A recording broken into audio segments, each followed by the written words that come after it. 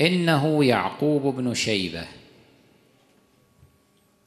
حتى نأخذ ويأخذ الإخوة المستمعون جميعا، وخاصة أولئك الذين يغتاظون الآن مما يرون، حتى يأخذوا فكرة أو لمحة عن هذه الشخصية، من هو وما وزنه لدى طائفة أهل الخلاف.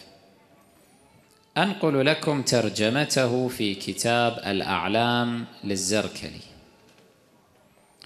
يقول: يعقوب بن شيبة ابن الصلت ابن عصفور أبو يوسف السدوسي بالولاء البصري، نزل بغداد، من كبار علماء الحديث، شخصية بهذا الوزن.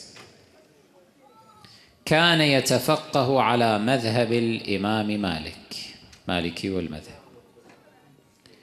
له المسند الكبير معللا، لم يصنف مسند أحسن منه.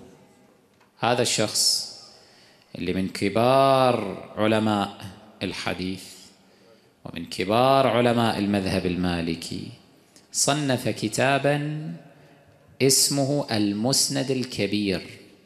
هم يقولون لم يصنف مسند أحسن منه،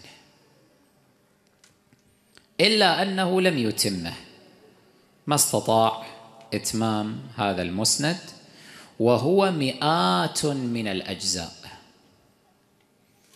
كان يشتغل له في تبييضه عشرات من الوراقين، عشرات بس يستنسخون كانوا هذا الكتاب القيم الضخم الموسوعي.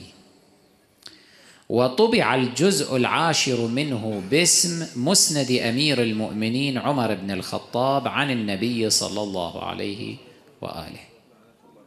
شخصية بهذا الوزن، وللعلم من علمائهم الأقدمين، كان من علماء القرن الثالث، يعني كان يعيش قبل أكثر من 1100 سنة، وله هذا الكتاب القيم الذي يقولون إنه لم يصنف مسند أحسن منه. وأنا الخبر والأثر الذي أنقله لكم الآن من هذا الكتاب من هذا العالم.